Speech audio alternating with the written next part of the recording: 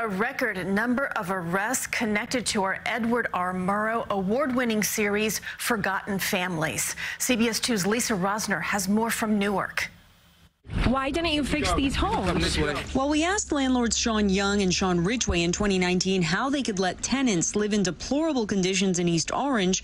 Apparently, 10 more people were getting away with it, too, according to the Essex County prosecutor.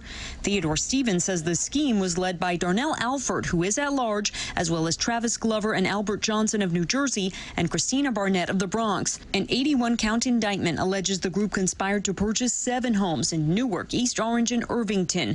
They, too, filled them with tenants from SOTA, the special one-time assistance program where New York City pays 1 year's rent up front to house working homeless families. They were dilapidated. They all needed repair. It was always a promise that some of the money that would come out of the closing proceeds would be wound back into the home. But like the Forgotten Families we've covered, the repairs were never made for 7 relocated New York City households, and they weren't the only victims. These unscrupulous individuals were able to entice people who probably would not ordinarily been able to buy a home.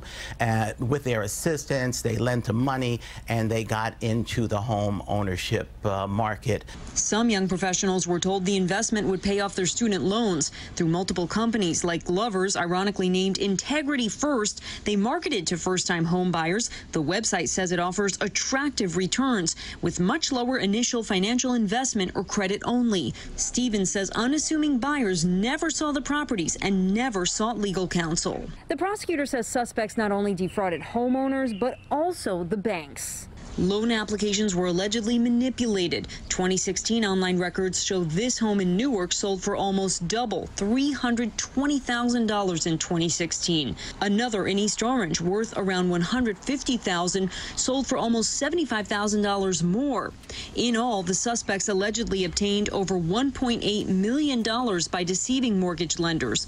The homes fell into foreclosure. New York City's Department of Homeless Services says it's closely monitoring the criminal case and will explore legal options to recover money.